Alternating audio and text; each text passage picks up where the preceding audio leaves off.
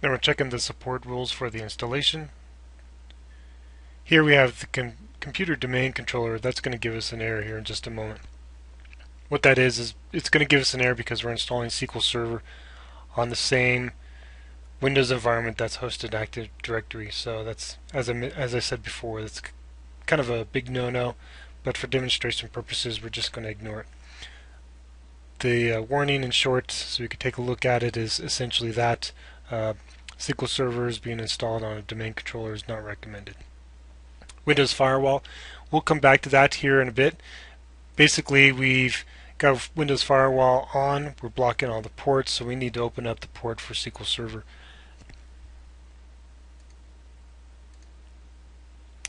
Let's do the full feature, or let's do a selection of the features we want to install.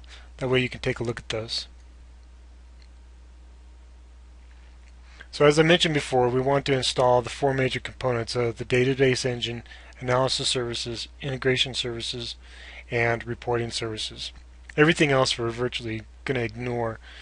And let's go select those four major ones right now. Replication, we don't concern ourselves with. Full text search, not concerned about that. Data quality services, not concerned about that. I think we can ignore those for these purposes.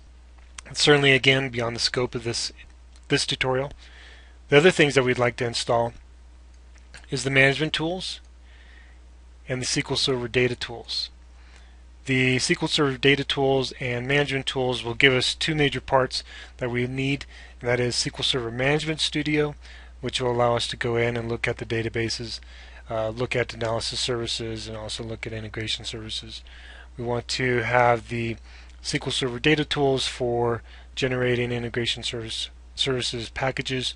That'll enable us to do load development against SQL Server. Perfectly fine with that. Let's continue on.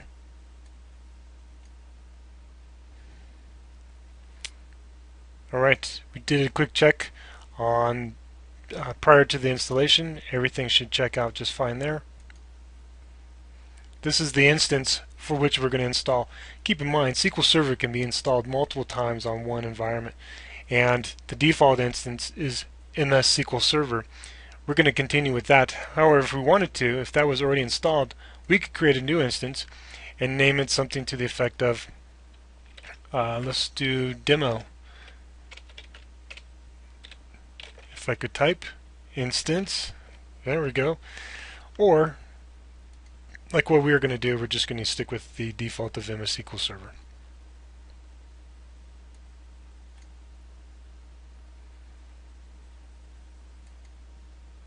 This comes back to our service accounts we created earlier. This is where we want to enter those.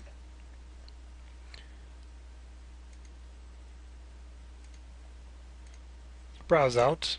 This one here I called SQL Agent SVC.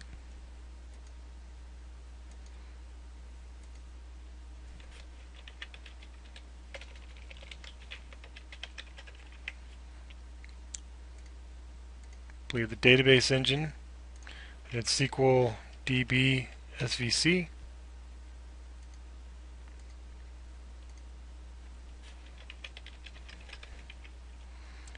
Analysis Services. Browse out for that. I believe I called that SSAS SVC.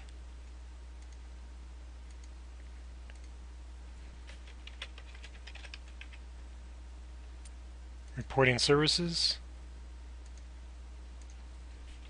SSRS SVC.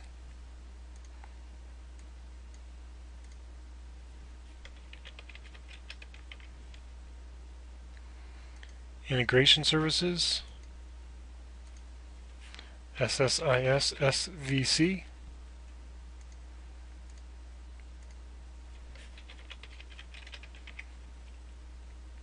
Alright, great. The browser service we're not going to concern ourselves with. We're not even going to turn that on for at the moment. We want the agent will leave as manual.